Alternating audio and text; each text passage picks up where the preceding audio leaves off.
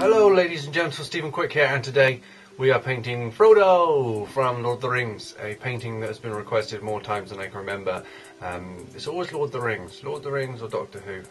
So this is Frodo. The concept for this painting is one of the publicity stills, the very famous ones of Frodo looking at the ring. But I wanted to get the feel of when he goes into the ring world, when it all goes a bit blue and swirly and he gets a bit confused. So that's the idea. I want Frodo appearing out of this blue, purpley, white mist that he's in. I'm going to make it a bit chaotic, a bit messy, and see what happens. So here is Elijah Wood as Frodo. So here I am. I'm getting ready by rolling up my sleeves. That's what you do. As you can see, the canvas has got like a lot of purple and white splattered over it, or like sort of overbrushed. That's because there was an old painting on here I didn't like, so I went over it. What I'm doing first is picking out Frodo's face, just getting it outlined. There I'm using in brown. This is emulsion to get a nice chalky flat effect. The idea here is to get 3D by adding the dark brown and goes into the light. I'm just figuring out my colour range there, and then going over the whole thing with black to really define his face as an acrylic black, so it's got a bit more of a shine to it. The skin tones are sort of a browny yellowy, which works quite well as skin. If you do skin as pink, it looks a bit stupid. The drips going down the canvas are just experiments, really, see what it looked like, but it didn't really work. I changed it later on. And now I'm adding in another mid-tone here. This mid-tone is a brownie, but with a lot of orange, a lot of yellow in it, just to give it a bit more of a brighter feel, to make it a bit alive. I didn't want it too brown, it was looking a bit sepia. Then we're adding some green for the tunic, but that green gets darkened later on because that's more of a frog green, and it doesn't really look very good, does it? More definition on his face, just again building up the layers. You've got the dark brown going up to the white. The white will be the nose right on the edge, which is the highlight, so that will really give it the 3D effect. Nothing too complicated, it's the pop art, it's the style I do. And then I decided to do his lip red, which was a mistake, and that gets changed later on.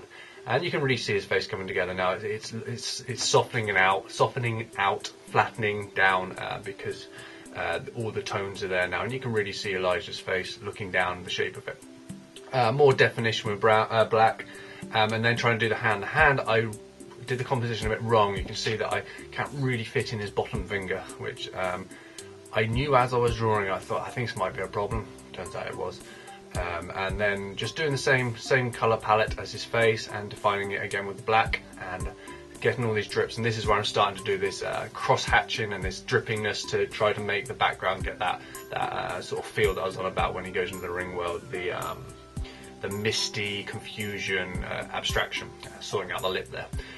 Now I'm going in with just a flat brush with purple and doing lots of swoops to bring in the background purple and white into the foreground of the black, and sorting out the hand. This is all to get that weird effect that he gets when he goes into the ring world, and then adding more black to push it all back and make it all tie together. Getting it tied together was very important because I didn't want them to look too separate. I'm going in now with spray paint just to add some more lines, get his soft lines in there, all different shades of purple. That looks white, but it's actually purple. This gives it, you've got the two flecks, then you've got the flecks of spray paint and the flecks of normal paint. I'm using a big fat paint pen here, again to redefine it, put more swoops in, and slowly but slowly bring together the background and Frodo himself, so it all looks like one painting opposed to two separate styles. I wanted to blend them together.